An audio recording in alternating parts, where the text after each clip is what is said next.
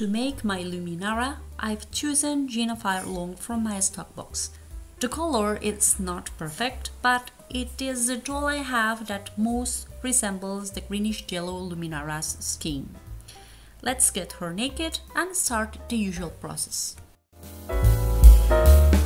She has super sticky hair. It's disgusting, but it doesn't matter because we have to cut it as short as possible. It took me a long time to publish a new video. It has been due to a series of unfortunate events. Well, not all have been unfortunate. I have been in Israel for a while due to my work.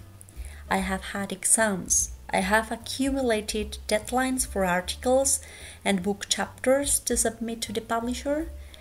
I have a couple of conferences about my research. I work with stuff related to the archaeology of Near East. And the worst, I have had so many problems with the computer, and because of that, I have lost many videos of the creation process of Luminara. So I am very, very, very sorry.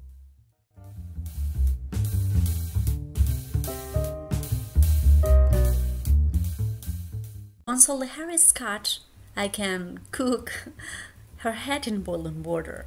It takes a couple of minutes to soften the plastic and the glue inside. I then carefully remove the head, and with a screwdriver and tweezers or pliers through the hole in the neck, I can extract all the rest of hair and glue.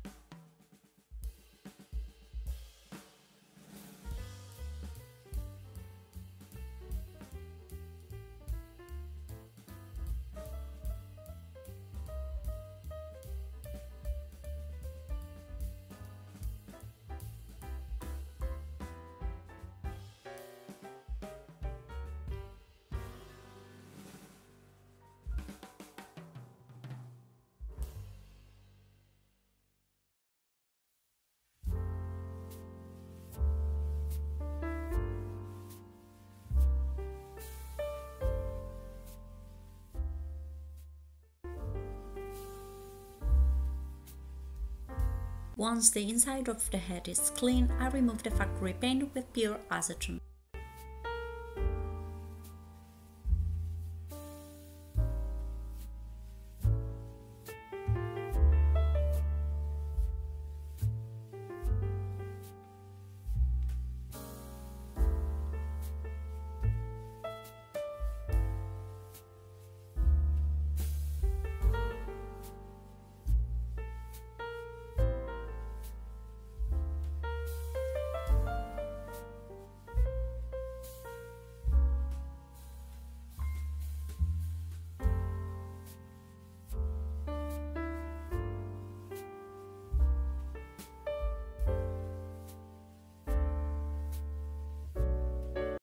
This time for the hair, I am going to use a different technique. And this is my first time with acrylic yarn. For this, I have bought black yarn, and I have taken a comb for pets.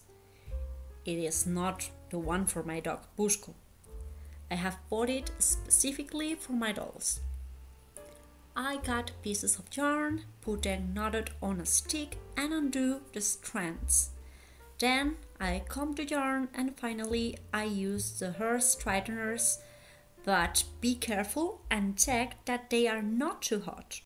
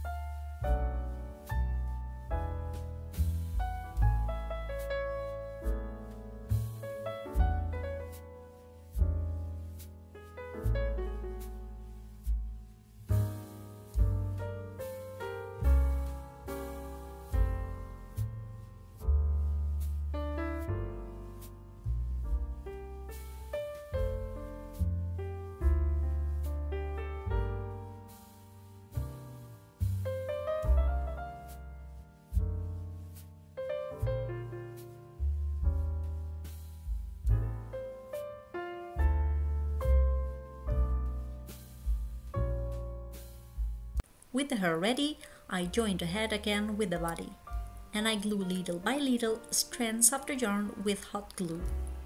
Be careful with the process when you reach the end. To have a clean result, you have to stick the strands in the opposite direction and then comb them in the direction that you want them to have in the chosen hairstyle.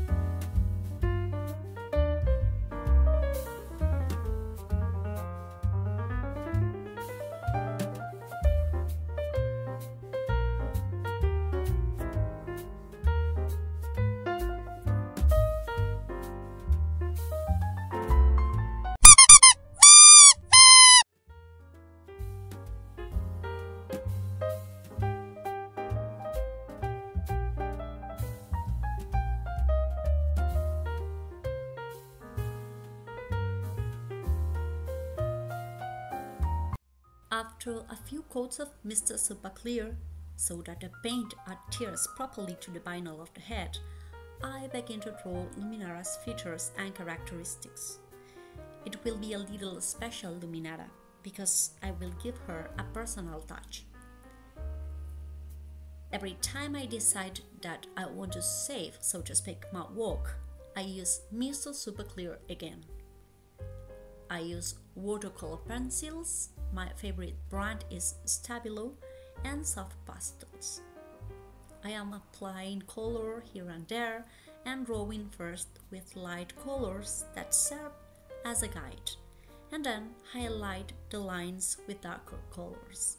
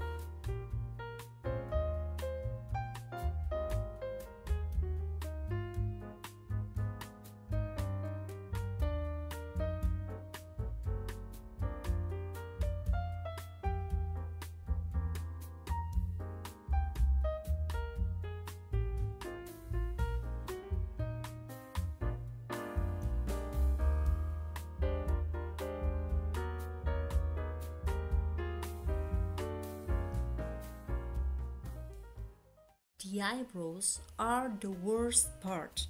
I can never do what I want. I definitely have to practice more.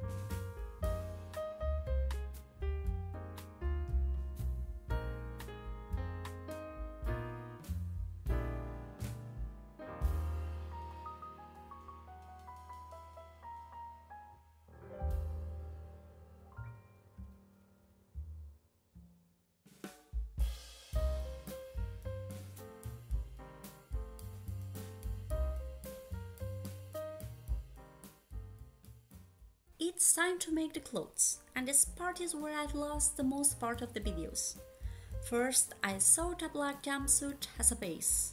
I have made a pattern, and despite the fact that I have no experience, I think that it has not turned out badly. Then, with brown fabric, I sewn the skirt and the jacket. The sleeves are a bit special. I've tried to make them as good as possible, but the stiffness of the fabric has not allowed them to have the movement that I would have liked them to have.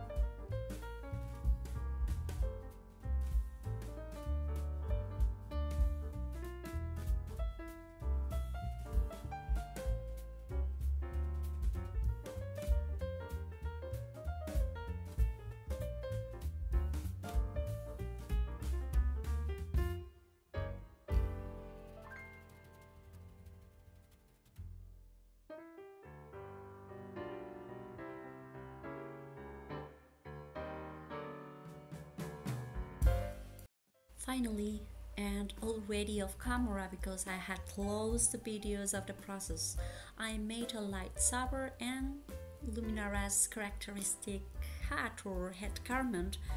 I made it with Warbler thermoplastic as well as her bracelets.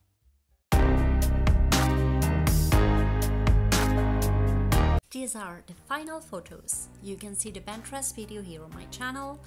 Please, if you like it, subscribe, like and leave a comment. That means a lot to me. I promise not to take so long for my next video, and I am already preparing a couple of collaborations with fantastic people. Don't miss the activity on my channel. Bye!